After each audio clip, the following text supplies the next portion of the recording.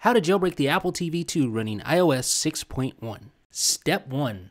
Head over to iDownload blog, click our downloads link at the top, and then scroll down until you see the Season Pass section, which should be near the bottom, and download Season Pass. Step 2. Drag the Season Pass app to your desktop, double-click it to open it up. You can check automatically for updates if you want. Then click the Create IPSW button and let Season Pass do its thing. It's actually going to download the Apple TV 5.2 firmware, which is the 6.1 firmware. And it's going to take a while to download this, so just be patient. Once the download is complete, then you should see validating IPSW, unzipping IPSW, a number of messages to actually prepare the jailbreak. It's basically patching the IPSW, creating a new IPSW firmware file that is jailbroken that you can restore your Apple TV to with. So again, this process takes a little while. I've sped up the download section, but I've kept this as is so you can kind of see each of the steps, creating IPSW, etc., etc. Eventually, once this process is completed, you'll get a message that says you need to place your device, your Apple TV, into DFU mode to prepare for the restore. So you see the custom IPSW was created successfully. Now we need to connect the USB cable from our Apple TV and follow the instructions. Step 3. Now it's just a matter of hooking up your Apple TV 2 device to your computer. First of all, you want to plug in your USB cable, which is a USB micro cable. Make sure it's a micro cable. It'll fit in the little slot right below the HDMI port. And then plug the USB cable, the other end of it, into your computer. Just like that. And then you should see the little LED light flash on the front of the device. Step 4.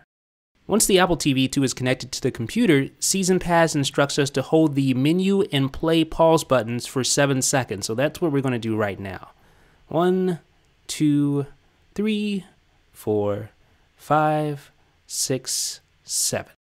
Step 5.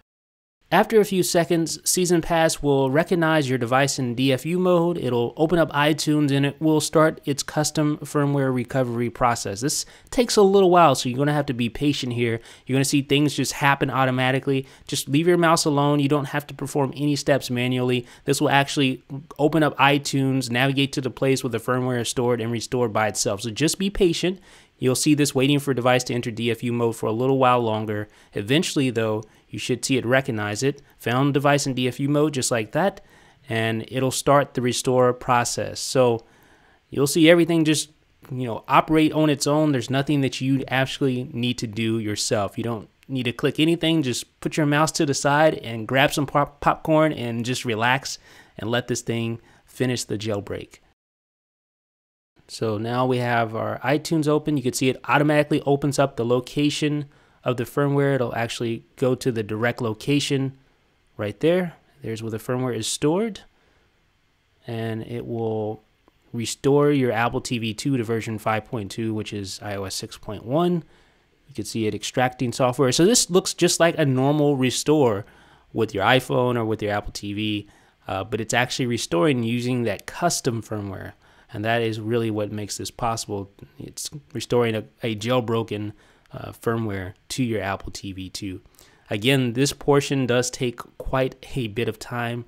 So as you can probably tell, I've sped this up a few times to get through this in a reasonable amount of time. So just be patient. You can see it verifying the Apple TV software. And it's going to continue to verify here. Not too much longer. We'll have to wait, and then we should have a completely restored Apple TV 2.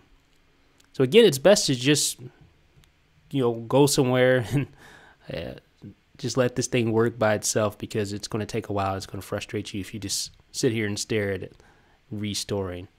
So now it's actually restoring the Apple TV firmware. Still working.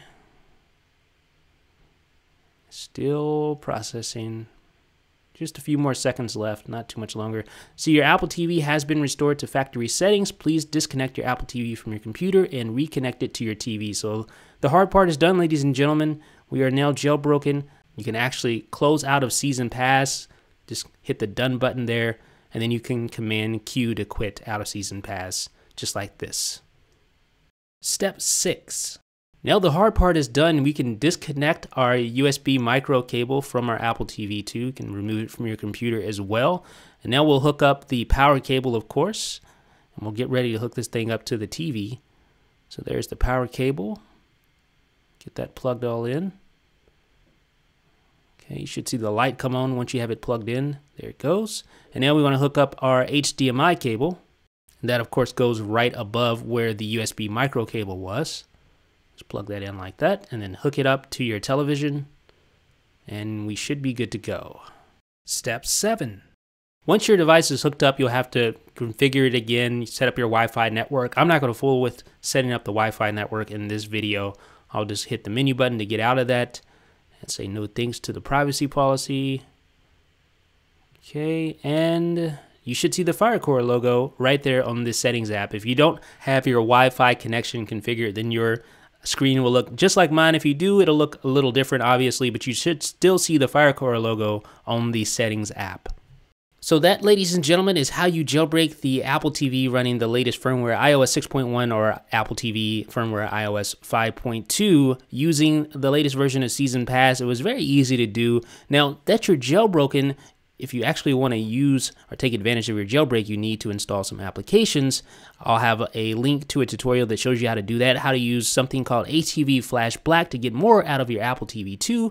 Let me know what you guys think in the comment section. This is Jeff with iDownloadBlog.